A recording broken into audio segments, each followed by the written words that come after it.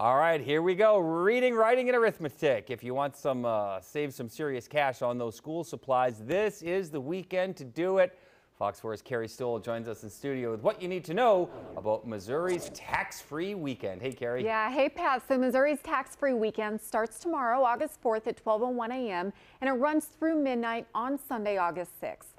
Now, that does not mean that shoppers aren't going to pay any sales tax, but it does mean that shoppers will save on specific items during those 3 days. So at the Walmart Supercenter in Blue Springs, we're getting a look at which items qualify for tax exemption and which items don't.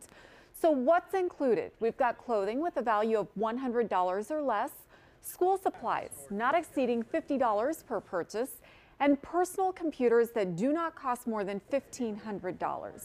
What's not included? We've got accessories like watches, purses, umbrellas, radios or CD players, sporting equipment, furniture. Now, you don't have to shop for yourself this weekend. You could always make a purchase for classrooms. One thing that we have is our QR code. They can scan their with their phone, type in their area code, and actually pull up their list to their current elementary school and what they need each teacher. There's also a teacher registry this year to where it saves our teachers out-of-pocket expenses, and they can put items on there that they need for their classrooms. Parents, community programs, any customer can buy that for that teacher. Well, Kansas does not have a sales tax holiday, just Missouri does, but the good news is that you don't have to be a Missouri resident to take part.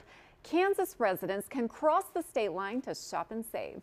So for more information and for a more extensive list of items that are tax-free this weekend, go to the Missouri Department of Revenue's website.